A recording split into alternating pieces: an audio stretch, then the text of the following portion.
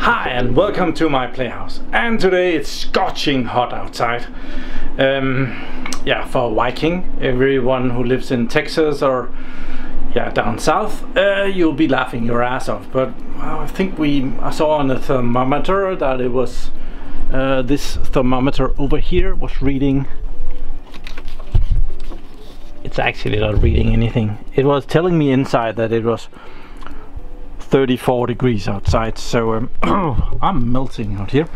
I am playing with solar, and over here I have rigged up kind of a temporary thing. The lawnmower has been working great for a long time, but we have had some really crappy weather where it has been gray for days, and yeah, when it's gray it rains and the grass grows really well with all the water, so the grass was growing, the lawnmower was trying to keep it down, and the sun was not supplying any power, so I had a bit of an issue with the batteries of the lawnmower. So let's go visit those. They are in here. There used to be one, that's the bottom one. That's the normal one that I had there all the time, but that ran low. I was this charge controller, which is a new charge controller. I'm not sure that you've seen this. I showed this to my Patreons, but I put a new charge controller on it because the other one burned, or didn't burn it. It stopped working. And I thought, well, that was a cheap $5 charge controller. Doesn't matter, we will get another one. So I got another one. Then I ended up actually repairing the other one. It was just a fuse that had given up. So yeah, I fixed that too. But this one is cool because it shows what's going in and what's going out. And we can kind of press this button here. There, right now it shows me the battery voltage, which is low. And the temperature, 26 degrees. I'm hot. And we have 4.1 amps coming in from the solar panels, and then it starts over. That's irritating. The lawnmower is right now charging, taking 2.9. We have had 645 amp hours coming in from the sun. We have had a load of that. It doesn't bring the batteries up to more than that. I don't know, maybe that's the voltage coming in from the solar panels. That's the load on, and that's the load off. It protects the battery, so it shuts off the load, which is this guy over here. This one is a DC to DC converter. It takes the battery voltage and it pumps it up to about 31 volts for the lawnmower outside. So if the battery voltage drops below 11 volts, it will turn that off so that it doesn't ruin the batteries. I've actually upped that a little bit. It used to be 10.6, and I thought, oh, we're gonna destroy the batteries if we do it that way. So yeah, I upped it a little bit. So also very happy with this cheap solar charge controller. I'm not sure that it's an MPPT, doesn't matter either. It gives me a lot of good data when I need to see what's going on. The battery, I wasn't getting in enough amperage to keep the battery charged, so first I tried to add another battery so that, well, it would be able to run longer if there were good solar. Right now it is bringing in more than it's using, 4.1, and using 2.8, and when the robot actually goes out to mow the lawn, it will drop down to like 0.4 or something like that. We could just go and provoke it to go do its job. I think it's probably charged enough to do that. We will get this one out of the way.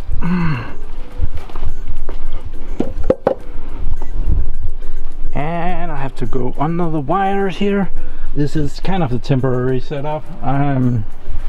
Yeah, let's see. Right now it's 77% charged in there, but if we open it up there, it will say 100%, which is kind of it's cheating. I don't know why it does that, but if I close it, then it will go to work. There we are. and it will mow the lawn. Yeah, this is very temporary. I have this 50-watt panel up here, and that was the one that wasn't able to keep up. You can kind of see the specs of it. It's an old panel, it's a really old panel. So it's probably down to 10 or 20 watts. Then I had this panel that Banggood was so good to donate me for a review video last year. So that is kind of good. We can also see that the battery voltage just came up from, what was it, 11.8 to 12.1. And we can kind of see now we're taking in 4 amps and we're only using 0.3 amps. Awesome. So yeah, that's not the only solar project that I've been working on. I have also been improving my big solar panels. We might just go look at that. So here is the roof of my garage, and if you count them, there are 12. I put up 6 panels last year. This one, this one, and this one. This one, this one, and this one. And then my solar charge controller wasn't able to take any more. So right now I have also this one, and this one running. So I've improved it by 1/3, but also I have up here that one, and that one, but they are not yet connected, and it's a really stupid reason, really, because I was out buying this good solar wire here, that thing, which I really should put up a bit prettier than that, but I bought like 15 meters and I was cheap, so I am missing from, where is that? There's a connector up here somewhere. Oh, I have to be careful. This one is pointy and it's really nasty, so don't want to be up against it. Yeah, we have that connector there. That has to go over there, in there, and then it would come in about up there, and it needs to go down there. Plus I need another fuse. I have ordered those, but I was cheap and I kind of, it's like a meter of cable that I should just have gotten a meter more, but yeah, it was like 20 Danish kroners worth of cable, maybe $3, and it would cost me 60 Danish kroners to drive forth and back to get that cable, and that's about just under $10. So I'm waiting because it's not that far from work, so when I go back to work, I'm still on vacation, I'll be able to do that. But I have another cool project. Now that I have some more solar panels, I have the weirdest thing, and you have to see this because it's as stupid as they come. So let's go see that. So we need to go into the basement for you to see this. So in the basement I have this charge controller working, and I have some electric stuff, and down here I have the inverter, and that is connected to these batteries over here. There are 12. On the other side there is an additional 12 batteries. If these batteries were new, there would be 24 kilowatt hours of power there. They're not that great. But with the new added solar panels, I've added another addition down here, and it's right outside of view here. It's that one. It's a Bitcoin miner. It's a Chinese version. It's an, I think it's called an Ebit-E9. It uses power and it's connected to the my network, and when I turn it on, it will mine bitcoins. So we'll just see what power comes in, and then we'll try and turn it on. So here we can see the charge controller. Right now its batteries are at 56.56. Load nothing. Let's get some interesting. There, solar panels are at 10 amps, almost 11 amps coming in. Battery voltage, amps going to the battery, watts About 1,000 watts are going to the batteries right now. And yeah, so let's try and turn on the Bitcoin miner. It's noisy as hell, I must admit. So the Bitcoin miner, excuse my shadow over here, is connected to the Shelly down here, which is a device where it measures the wattage and you can turn on and off stuff from your phone. Like I have it here. Right now the water heater is on. There is so much hot water being produced by the solar collectors that right now it's not doing much. But we can turn on the miner here. I can just press that button and it will turn on. And right now it's noisy, but that is nothing compared to when it really kicks in. My idea is that when the sun is really shining, like right now, you could see that there was only 1,000 watts going to the batteries, and there is 2,500 watts of panels up there right now. So right now a lot of the power is not being used for anything. So the evil plan was that when there is an excess of power, instead of selling it to the power company, it would be cool just to power on the Bitcoin miner. And they don't make much money, they really don't. It's like they will, yeah, now it's doing what it's doing. It hasn't really even, yeah, now it's cranking up. It makes about 15 cents an hour, but it also produces 1,500 watts of heat. So this is actually just an electric heater that makes bitcoins.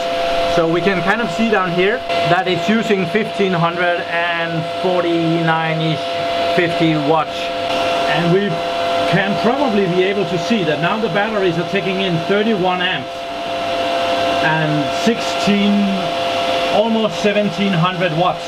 Not as much power is being wasted going to nothing.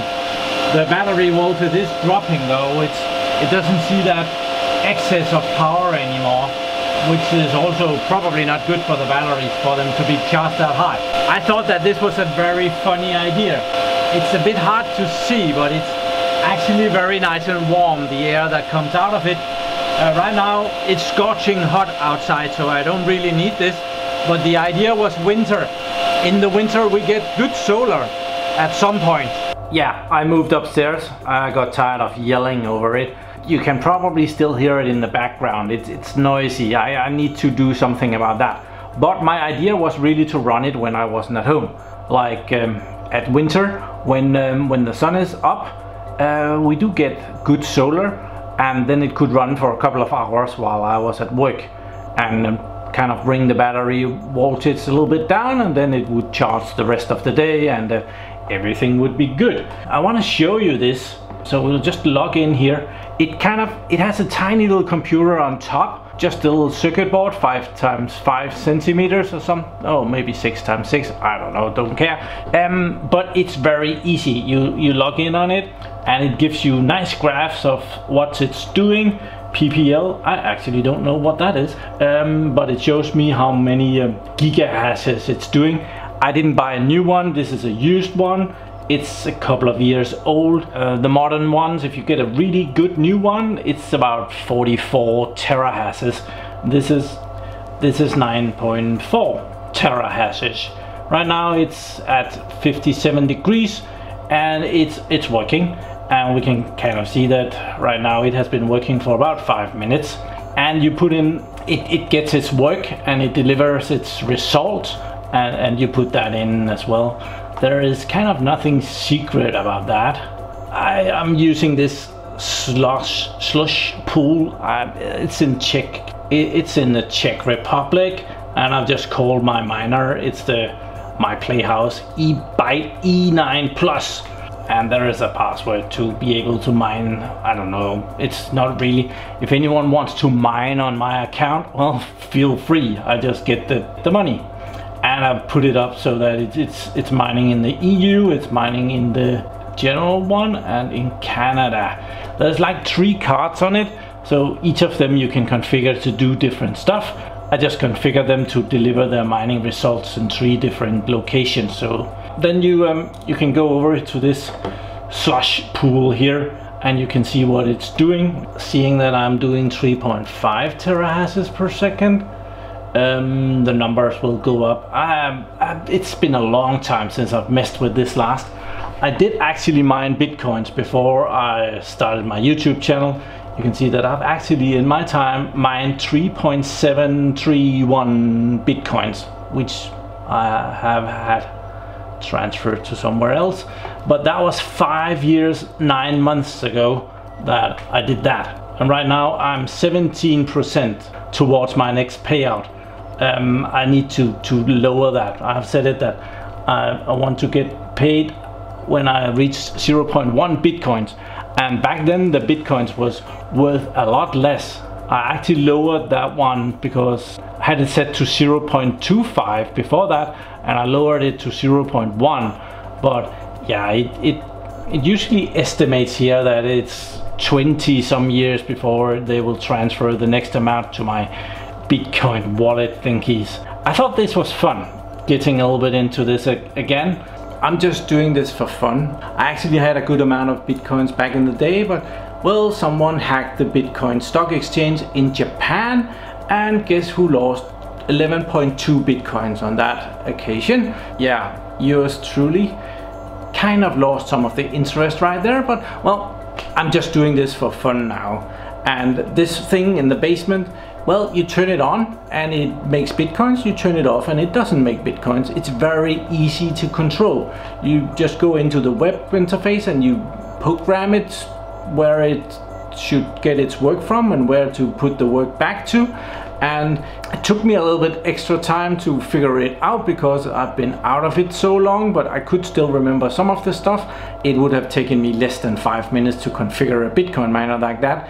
It jumps right on the network, it takes a DHCP address and it starts mining. Actually, when it arrived, it was mining for someone else.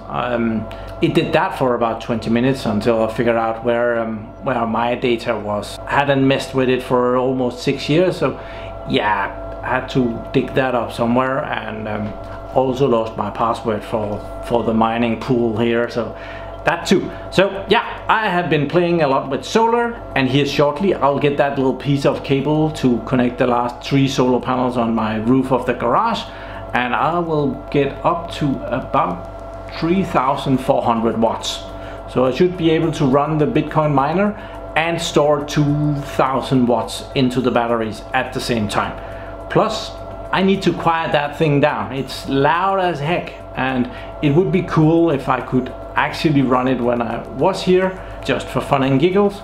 Right now I am running it because, yeah, we turn it on, and yeah, I had to turn it on anyway. That was kind of why I started the video. I wanted you to see that. Thank you very much for watching my videos. Do subscribe to my channel so that you can see me again. Please give this video a like and give me any good suggestions on how to quiet this thing down. So yeah, have a nice day.